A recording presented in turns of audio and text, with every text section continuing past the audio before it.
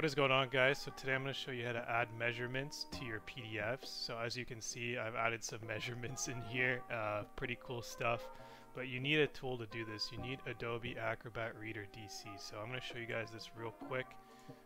Basically on Google, I'll put the link for this guy in the description, but Adobe Acrobat Reader is Adobe's free version of viewing PDFs. So there's no subscription or anything. You can just download this and use it totally fine.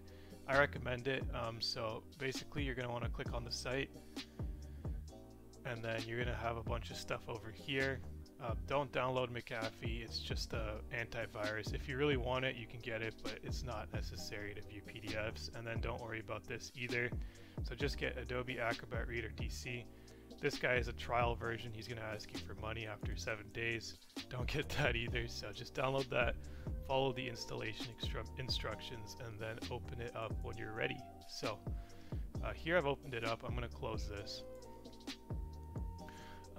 And to open a file you want, you go to the top left and then do File, Open, and you're going to be able to see what PDFs you want. Just go through your File Explorer, find the PDF you want to open, and then open it. I have it in my recents here, so I'm just going to click this guy. And now you might see the tools on the right hand side here, but if you don't worry about it. Go to the tools in the top left and then click Measure.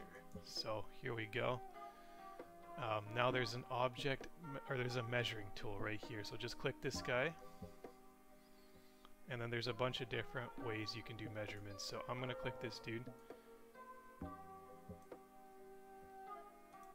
and then double click, and now it'll say that this is 1.77 inches. Okay, I'm gonna click this guy now. 1.4. Okay. Let's try unselecting some stuff. See if that changes anything. Yep, that changes how that's measured. Okay, cool. Let me unselect this one now. Oh, that looks the same. Okay. I'm not too familiar with this, but there's a bunch of different tools you can use. Let me unselect this guy now.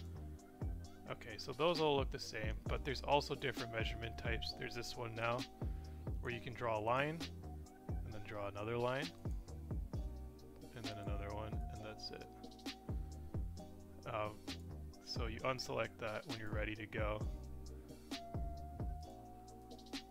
And then there's this one as well. And you can see in the bottom right hand corner, it's showing you the distance, the area, the difference in the X coordinate, the difference in the Y coordinate, the scale ratio, a bunch of different things here. Pretty cool stuff. If you want to escape, that'll get rid of the measuring tool. But yeah, there's a bunch of different tools here.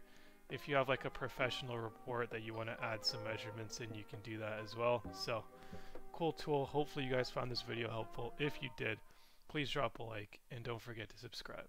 Thanks for watching.